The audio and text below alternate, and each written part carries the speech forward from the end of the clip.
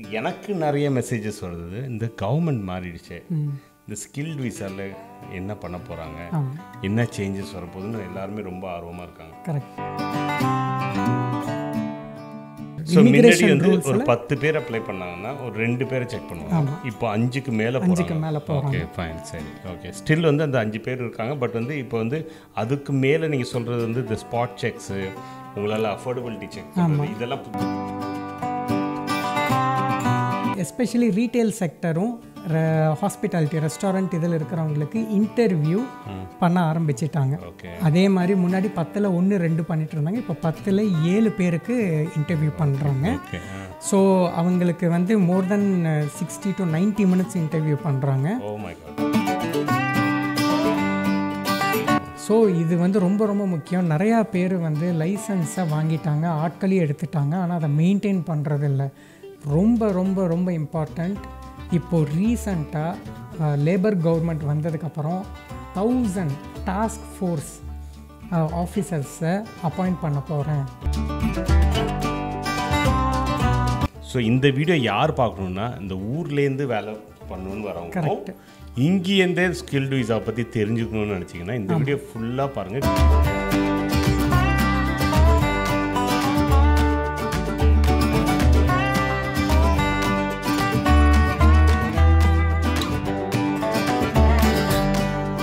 எல்லாருக்கும் வணக்கம். இது உங்கள் லண்டன் தமிழ். நீங்களாம் எப்படி இருக்கீங்க? நான் சூப்பராக இருக்கேன். திருப்பி வந்து இப்போ தான் நீங்கள் சமீபத்தில் ஒரு எபிசோட் பார்த்துருப்பீங்க. ஸோ இது வந்து எபிசோட் 2. கரெக்ட். ஸோ நம்ம திருப்பி இன்ட்ரோ கொடுக்கணும்னு அவசியம் இல்லை, ஆனால் சொல்லிடுறேன்.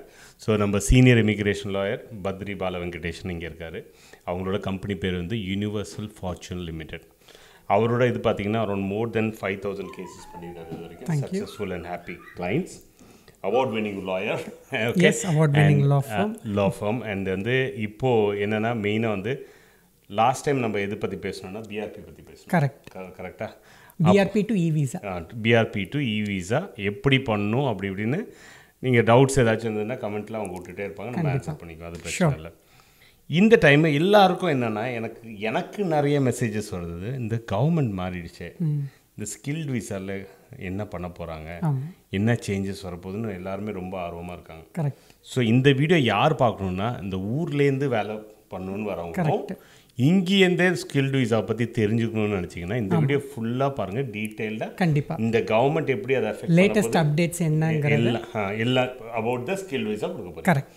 சரி, சொல்லுங்கள், என்ன ஸ்டார்ட் பண்ணுவோம். ஷோர். ஸோ இப்போ நம்ம 4 டாப்பிக்காக இதை பிரிக்க போகிறோம். ஓகே. ஃபஸ்ட்டு வந்து ஸ்கில்டு ஒர்க்கர் வீசா அப்ளை பண்ணுறதுக்கு முன்னாடி ஸ்கில்டு ஒர்க்கர் லைசன்ஸ், அதில் என்ன சேஞ்சஸ், அதாவது இமிக்ரேஷன் ரூலில் வந்து எந்த மாற்றம் இல்லை, ஆனால் அவங்க அந்த ப்ராசஸ் பண்ணுறதை வந்து ஸ்ட்ரிக்ட் பண்ணியிருக்காங்க. ஸோ அதெல்லாம் வந்து எந்த மாதிரி டைட்டன் பண்ணியிருக்காங்க, ஸ்ட்ரிக்ட் பண்ணியிருக்காங்க, அதை வந்து நம்ம எவ்வளவு கேர்ஃபுல்லாக இருக்கணுங்கிறத தான் பண்ண போகிறோம். ஸோ ஃபஸ்ட்டு டாபிக் வந்து ஸ்கில்டு ஒர்க்கர் ஸ்பான்சர் லைசன்ஸில் என்ன சேஞ்சஸ்ஸு, அதுக்கப்புறம் ஸ்கில்டு ஒர்க்கர் லைசன்ஸ் கிடச்சதுக்கப்புறம் இன்சைட் யூகேல நம்ம ரிக்வெஸ்ட் பண்ணுறோம் சிஓஎஸ்ஸு இல்லை ப்ராசஸ் பண்ணுறோன்னா அதில் என்ன டைட் பண்ணியிருக்காங்க அப்படிங்கிறது, அதுக்கப்புறம் அவுட் சைடு யூகே இல்லை வராங்க அப்படின்னா அவங்களுக்கு என்ன டைட் பண்ணியிருக்காங்க, டிகாஸ்.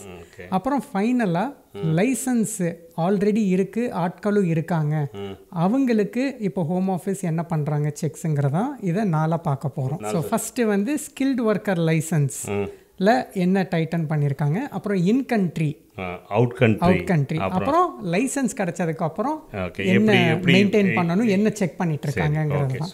ஸோ ஷார்ட் அண்ட் ஸ்வீட்டாக இதை நம்ம பேசுவோம். ஃபஸ்ட்டு முன்னாடி வந்து ஸ்கில்டு ஒர்க்கர் லைசன்ஸ் வந்து அப்ளை பண்ணோம்னா ஹோம் ஆஃபீஸ் வந்து 10ல் ஆல்மோஸ்ட் 7 இல்லை 8 வந்து டாக்குமெண்ட்ஸ் எல்லாமே சரியாக இருந்தால் அவங்க லைசன்ஸை வந்து கிராண்ட் பண்ணிடுவாங்க. பேலன்ஸ் ஒரு 20 இல்லை 30% கேசஸ்க்கு தான் வந்து கம்ப்ளையன்ஸ் செக்குன்னு சொல்லுவாங்க, ப்ரீ கம்ப்ளையன்ஸ் செக்குன்னு சொல்லுவாங்க லைசன்ஸ் கிடைக்கிறதுக்கு முன்னாடி. ஓகே. ஆனால் இப்போ வந்து அந்த கம்ப்ளைண்ட்ஸ் செக்கை வந்து ஜாஸ்தி பண்ணி இப்போது பண்ணுறதுல மோர் தென் 50%க்கு கம்ப்ளைண்ட்ஸ் செக்கை ஆரம்பிச்சிட்டாங்க. So what they want to know is அந்த கம்ப்ளைண்ட்ஸ் செக்கில் கூட அவங்க கேட்குற கொஷின்ஸ் அதுக்கப்புறம் பண்ணுற செக்ஸு ஜாஸ்தி ஆயிடுச்சு.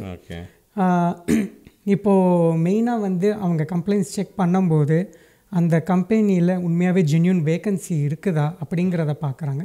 செகண்ட்லி அந்த கம்பெனியால் ஒரு சேலரி அஃபோர்ட் பண்ண முடியுமா அப்படிங்கிற கொஷின்ஸை வந்து இப்போ டிஜிட்டல் கம்ப்ளைண்ட்ஸில் ஆட் பண்ணியிருக்காங்க. இப்போது ஆரம்பிக்கும் போதே வந்து அதில் மெயின் டாப்பிக்காக அவங்க கேட்குறது, உங்களுக்கு வந்து எப்படி நீங்கள் அஃபோர்ட் பண்ணுவீங்க, ஏன்னா சேலரி இன்க்ரீஸ் பண்ணியிருக்காங்க, இதை நீங்கள் எப்படி அஃபோர்ட் பண்ணுவீங்க, உங்கள் பிஸ்னஸோட டேர்ன் ஓவர் எவ்வளோ, ப்ராஃபிட் என்ன, ப்ளஸ் அந்த டைம்லேயே வந்து பேங்க் அக்கௌண்ட்டை லாகின் பண்ணி ஸ்க்ரீனை ஷேர் பண்ண சொல்கிறாங்க. ஸோ இதெல்லாம் வந்து ரீசெண்டாக last 1 month 1.5 months license apply பண்ணுறவங்களுக்கு இதெல்லாம் பண்ணுறாங்க. ஸோ இதை பண்ணுற லைசன்ஸ் பண்ணும்போது முன்னாடி மாதிரி ஈஸியாக அப்படி ஃபில் பண்ணி சப்மிட் பண்ணிட்டோங்கிற மாதிரி இல்லை. இப்போ ப்ராப்பராக வந்து அவங்களுக்கு ஒரு ஹெச்ஆர் சிஸ்டம் முன்னாடியே வந்து இருக்குதா, மானிட்டரிங் மைக்ரண்ட் ஒர்க்கர்ஸ் பற்றி அவங்களுக்கு இருக்குதா, ரெக்கார்ட் கீப்பிங்கு, அதெல்லாமே வந்து ரைட் டு ஒர்க் இதெல்லாம் வந்து ப்ராப்பராக இருக்குதாங்கிறதெல்லாம் செக் பண்ணிவிட்டு தான் லைசன்ஸ் கொடுக்குறாங்க. ஸோ ப்ராப்பர் அட்வைஸ் எடுத்துகிட்டு அவங்க லைசன்ஸ் அப்ளை பண்ணாங்கன்னா அவங்களுக்கு ரெஃப்யூஸலை தவிர்க்கலாம்.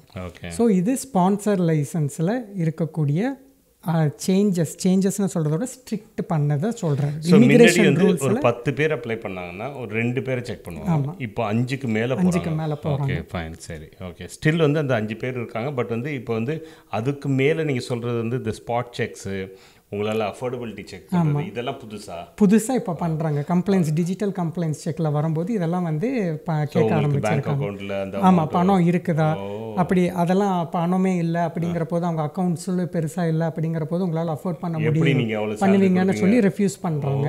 ஸோ இதெல்லாம் வந்து தவிர்க்கணும். அதனால் ப்ராப்பராக அட்வைஸ் எடுத்து கரெக்டாக பண்ணுங்க. ஸோ இது ஃபஸ்ட்டு பாயிண்ட்.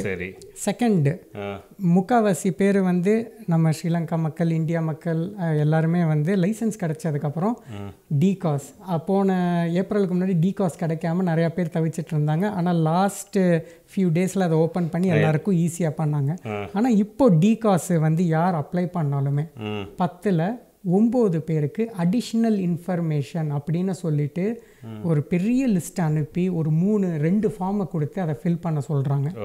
ஸோ அந்த டிகாஸுக்கு வந்து திரும்பவும் அந்த கம்பெனியோட organisation structure, 6 month bank statement, பிஸ்னஸோட இது, அதுக்கப்புறம் எதுக்காக உங்களுக்கு இவங்களை வேணும், என்ன ரெக்ரூட்மெண்ட் ஆக்டிவிட்டி பண்ணிங்க, யார் செலக்டட் கேண்டிடேட்டு, என்ன கேட்டகரியில் அவங்க செலக்ட் ஆகுறாங்க, டியூட்டிஸு, சேலரி, ப்ளஸ் அவங்களோட ஒர்க்கிங் ஹவர்ஸு, எவ்வளவு ஹவர்ஸ் பிரேக்கு அவங்களுக்கு கொடுக்குறீங்க அப்படிங்கிற மாதிரியான டீட்டெயில்டு செக்கை பண்ணிவிட்டு அந்த டாக்குமெண்ட்ஸை வந்து 5 நாளுக்குள்ளார கொடுத்தோம்னா அதுலேருந்து 4 to 6 weeks 20 ஒர்க்கிங் டேஸ்னால் சொல்கிறாங்க. ஆனால் 6 weeks வரை எடுத்துகிட்டு அதை அனலைஸ் பண்ணிவிட்டு தான் சிஓஎஸ்ஸே கொடுக்குறாங்க.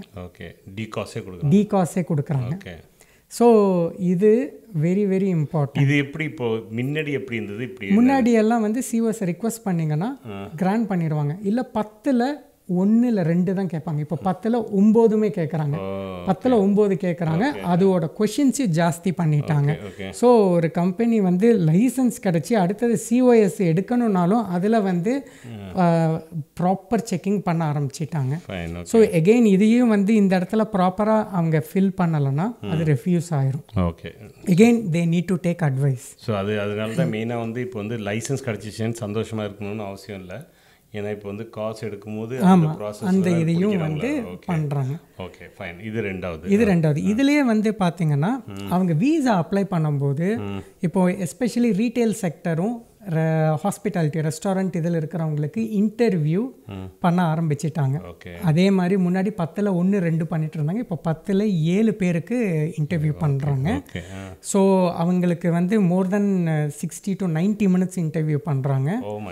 ஸோ அதுக்கு மக்கள் ப்ரிப்பேர் பண்ணணும். எகெயின் ப்ராப்பர் அட்வைஸ் எடுத்து இது பண்ணுங்கள், கரெக்டாக நீங்கள் ஆன்சர் பண்ணணும். அதே மாதிரி டாக்குமெண்ட்ஸ் எல்லாம் வெரிஃபை பண்ணுறாங்க. அது சரியாக இல்லைன்னா சரியாக ஆன்சர் பண்ணலன்னா ரெஃப்யூஸ் ஆகுறதுக்கான வாய்ப்புகள் அதிகம், இன்க்ரீஸ் ஆகிட்டு இருக்குது. ஓகே, ஸோ இது அவுட் சைட் கண்ட்ரிக்கு. ஆனால் இது எல்லாமே தவிர்க்கலாம்.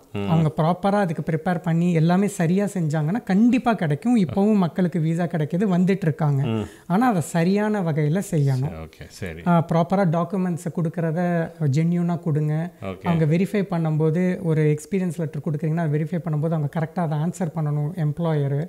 அது எம்ப்ளாயர் வந்து சரியாக ஆன்சர் பண்ணலனாலும் ரெஃப்யூஸ் பண்ணிடுறாங்க. ஸோ இதை வந்து ப்ராப்பராக பண்ணணும். இது செகண்ட். இது தேர்டு, இன்கண்ட்ரி சிஓஎஸ். இப்போது இன்கண்ட்ரி சிஓஎஸ் பார்த்தோம்னா ஒருத்தவங்க சிஓஎஸ் முடிஞ்சிருச்சு ரிக்வெஸ்ட் பண்ணுறாங்கன்னா அது வந்து இப்போ கரண்ட்லி 16 வீக்ஸ் ஆகுது அவங்க ப்ராசஸ் பண்ணுறதுக்கு. ஆனால் ஃபாஸ்ட்டாக வேணும் அப்படின்னா எவ்ரிடே வந்து 60 ஸ்லாட்ஸ் தராங்க. அது எக்ஸாக்டாக 9 o'clock அவங்க இமெயில் அனுப்பணும்.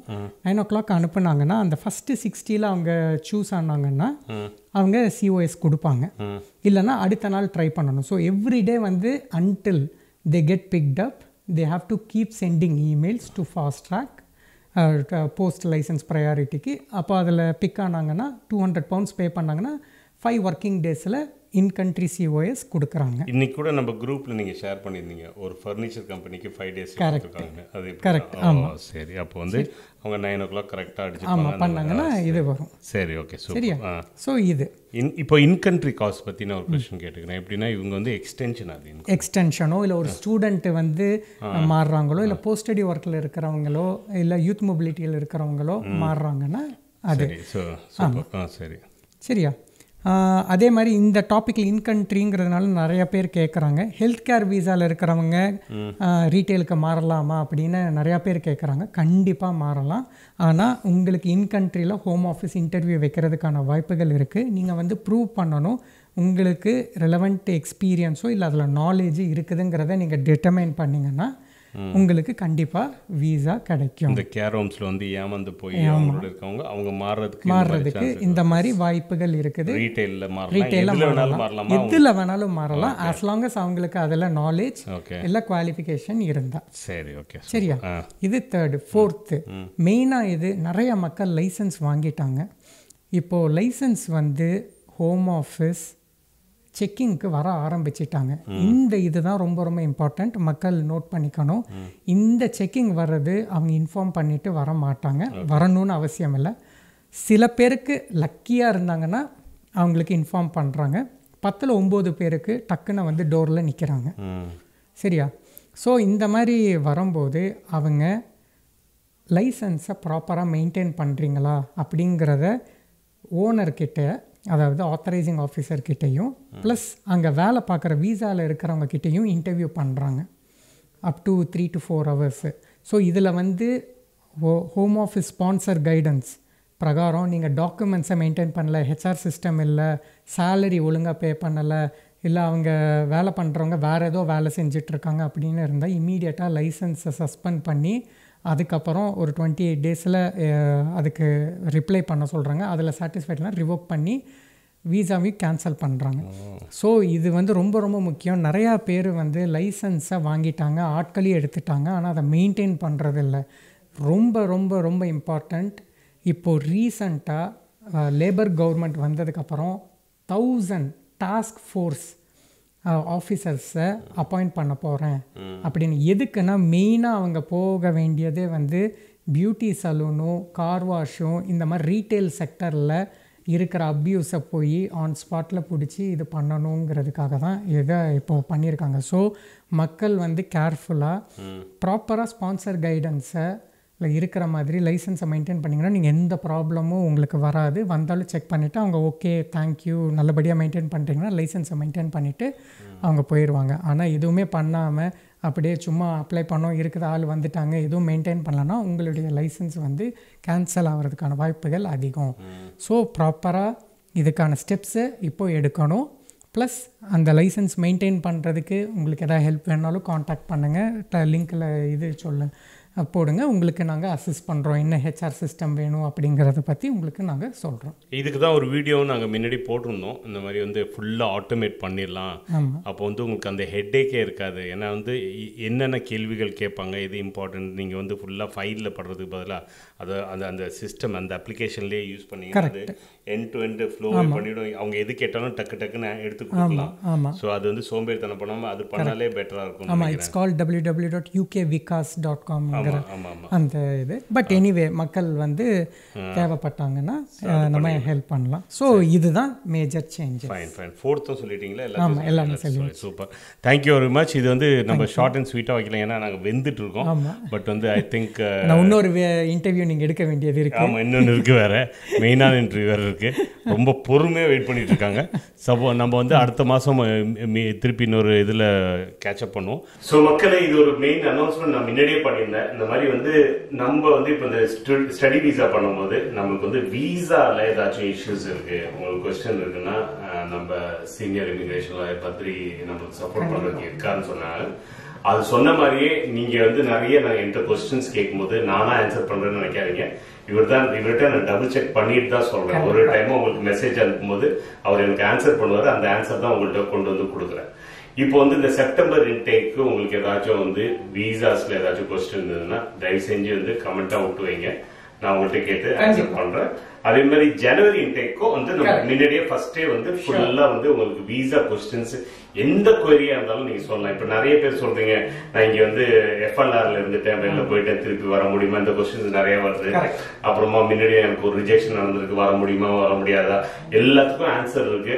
எல்லாத்துக்கும் எப்படி பண்ண கூட சில டைம் வந்து இது எண்ட் ஆஃப் த வேர்ல்டுன்னு இல்லை, அதுக்கும் ஏதாச்சும் ஒரு ப்ராப்பரான கேஸ் அவர் சப்மிட் பண்ணாருன்னா அது ஒர்க் அவுட் ஆகும். சோ அந்த மாதிரி ஏதாச்சும் கொஸ்டின் இருந்ததுன்னா கேளுங்க, கேட்டுட்டு திருப்பி வரதுக்கு என்ன மாதிரி ப்ராசஸ். நோனா அவர் கிளியரா முடிஞ்சிச்சு, என்னன்னு சொல்லிட்டாரு, அது கேபிட்டல் என்னன்னு நோ தான் அர்த்தம். நீங்க எப்படி தலைகீழ்னாலும் பண்ண முடியாது. பட் எதுக்கு பாசிபிலிட்டி, எதுக்கு ஃபேரா ஒரு லீகலா கொண்டு போக முடியுமோ அதுக்கு நீங்க ஆப்பர்ச்சுனிட்டி சொல்லுங்க. So thank you. உங்களோட கொஸ்டின்ஸ் எல்லாம் கீழே விடுங்க. கண்டிப்பா. தேங்க்யூ.